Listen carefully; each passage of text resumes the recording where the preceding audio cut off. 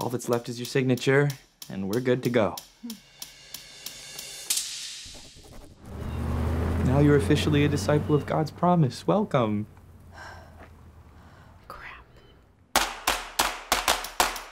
Welcome to God's promise. You are at an age where you are especially vulnerable to evil. Change will come through God, but within me. We're gonna spend our time together investigating what led you here.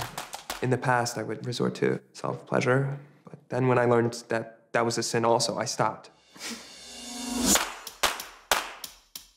Cameron, your struggle is with the sin of same-sex attraction.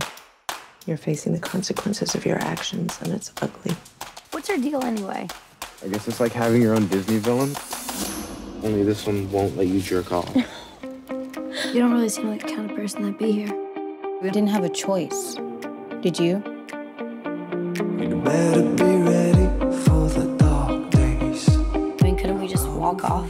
And go where? What's worse, karaoke night or living on the streets?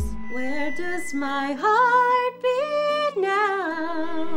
Tough call. You'd rather hate the road not to look back. Are you at that place? Tell us about that girl you knew from home.